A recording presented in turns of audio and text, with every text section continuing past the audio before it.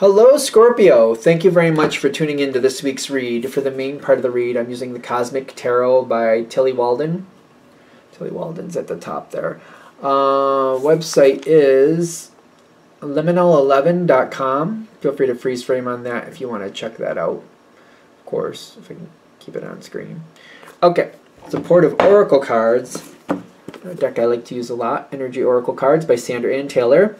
There's a website in the back of the book. HeyHouseRadio.com. Feel free to check that out. I believe if you take out the word radio, it'll take you to the main site. But if you check out that website, I'm guessing it'll take you to other options too. I haven't been on there that I can recall. So feel free to check that out or just search up Sandra Ann Taylor and Energy Oracle Cards. You should find something of interest that way too.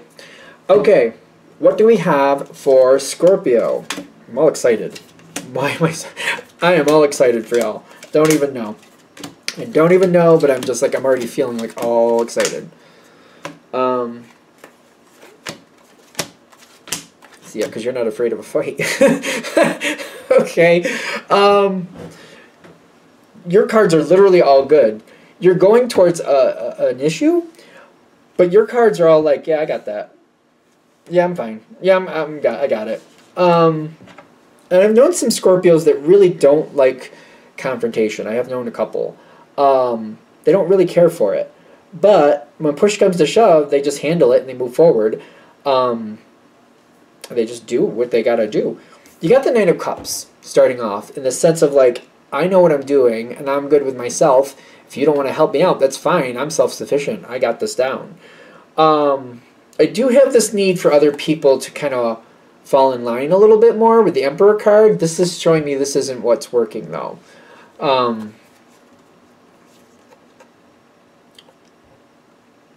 This is interesting.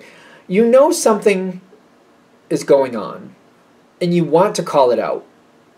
This may not be the best time to do that. It's almost like instead of calling something out, maybe setting it up so other people just find it out on their own. It's kind of like, instead of people saying, you know, okay, this is the example I'm getting, and it sucks, but it's what I'm getting. When couple people are in a relationship and it's a monogamous relationship, they've made it quite public that it's supposed to be a monogamous relationship, and you find out one of them is not monogamous. So because the other one is a good friend of yours, you're like, well, if it was me, I'd want to know the truth. So you let them know, and then they have denial and all this other stuff, and it's not true, and you're jealous and evil and blah blah blah blah blah, until, you know, after a while the truth does finally come out, and then there's you know, some fallout from that. It's not fair, but people get, when especially in love relationships, people get very caught up in stuff, right? Instead of bringing forth the truth, I've seen you know where this is happening, you know what's going on, you just kind of let them see it for themselves. Maybe you say, hey, meet me here and we'll do this. And then while they're waiting for you, they see their significant other hanging out with somebody else, and they realize, well, wait a minute, that's a little something I didn't like. And then when they see it for themselves, they can handle it on their own terms, and maybe that's better. Instead of, like, that might be I don't know. I'm more of a, like, I don't know.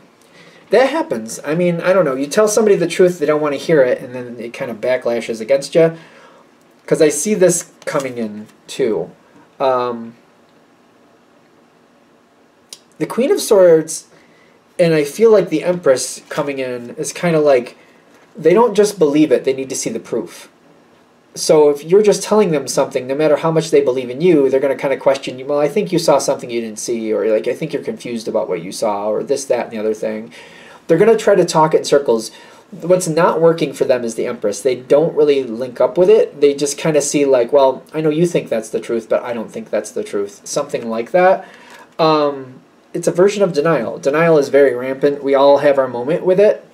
I'm sorry, but in this world, every single one of us, at some time or another, maybe sometimes shorter than others, but we all have our turn with the denial thing. We all have our turn, and usually more than one, more than one turn. So I feel like they don't want to see, because especially with this card, I'm seeing these eyes in the background above the Queen's head. And I get like this, like, I don't want to hear that. That is not true energy going on there. I don't want to hear that. As if, like, if I don't hear it, it's not really happening. It's a version of denial, you know? We all have it from time to time. Now, the thing is, they will come to the truth at some point, and they will see that you're right, because you end up with the King of Swords, and these two energies match. But it's kind of like, I'm noticing there's a lot of blood on her clothes. Kind of like, you know, I didn't want to see it when it was happening, but I do see that it's the truth. And at some point they will deal with the truth, because I see success coming their way from this. It's kind of like, I feel like this is better for them to see it themselves, because they don't want to. The Five of Pentacles on this one is very interesting, because it's kind of like left on the outside as normal Five of Pentacles, but it's kind of like trying to see what they want to see versus not being able to reach what they want to reach.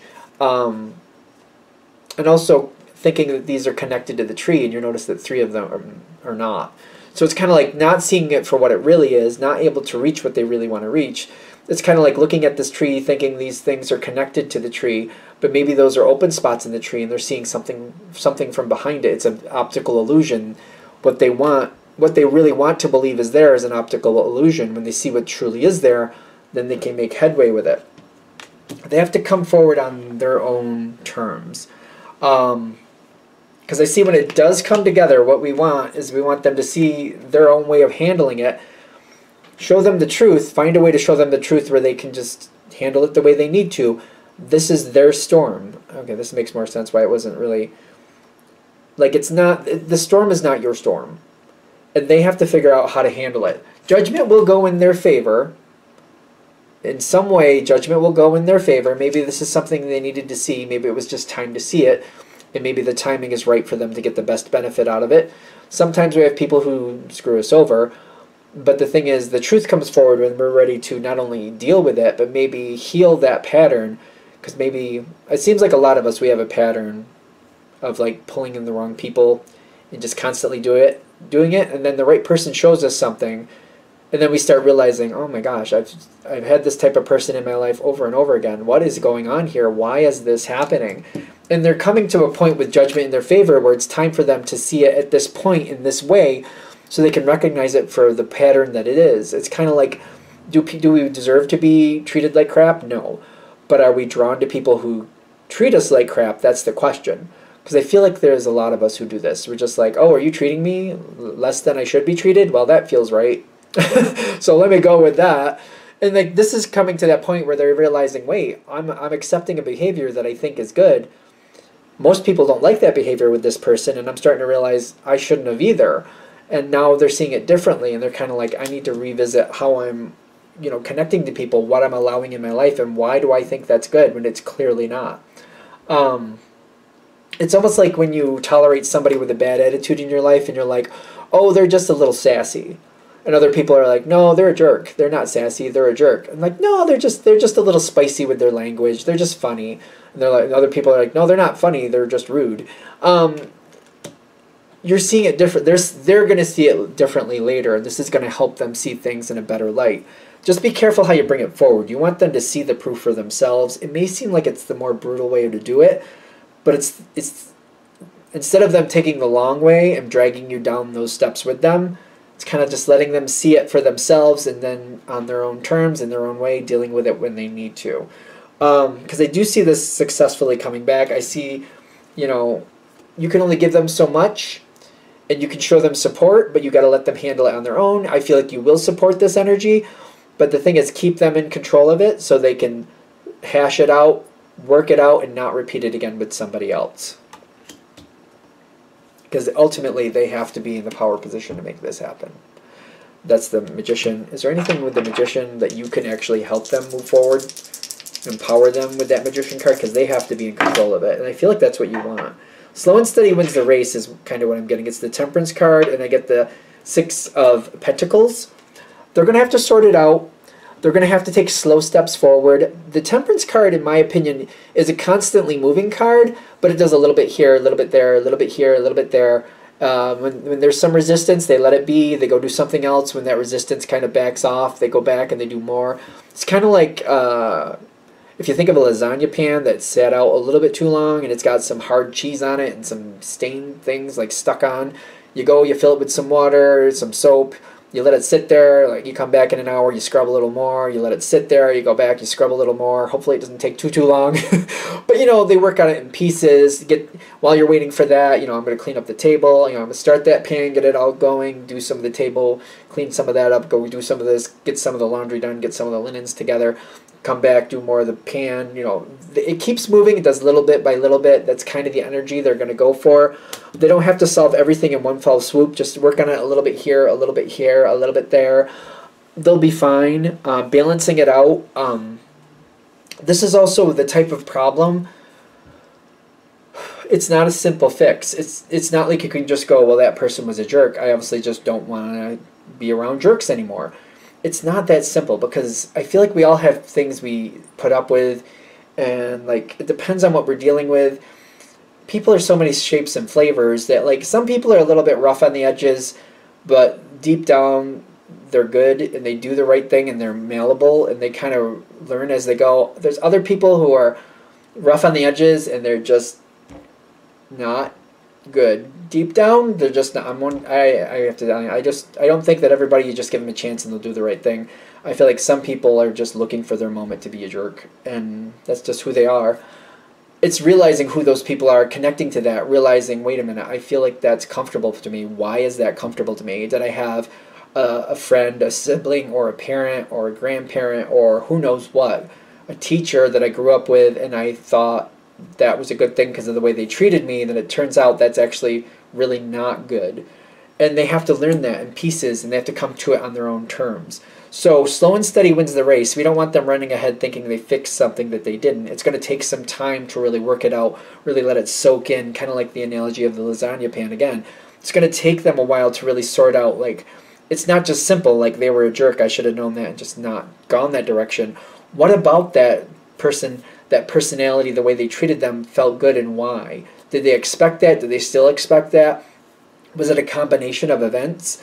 Was it not just the way they treated them, but did this person kind of pursue them and expect them to do things for them, and they just kind of started doing that? Did this person do nice things for them and kind of suck them in and make them feel like they were safe, when in truth they were doing these nice things to get more from them in the long run? Stuff like that. It's going to take them some time to really work this out, see it out, feel it out, do what they need to do. I see you taking your time and just being supportive, but realize it's going to be a process. This might be a thing where this person tells you, oh, I really miss this person, and instead of saying, don't miss that person, you don't want to say that, ironically. You want to see, well, what about them do you miss? And, helping them go through the emotions, and did that always go well? Well, they used to do this for me. Oh, were they doing that when you broke up? Well, no. Or, how long did they do that for? Seeing things for more the truth.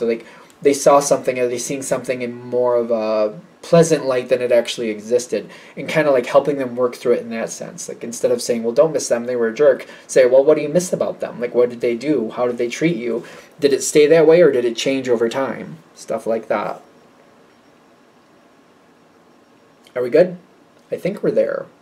I'm going to shut this down here. I hope that helps. Thank you for watching. If you'd like a direct reading from me, shoot me an email. jamesforastral@gmail.com. That's James the number 4, astral@gmail.com. If you're interested in the donation information, that's below. Same email. Thank you very much for watching, and have a great day.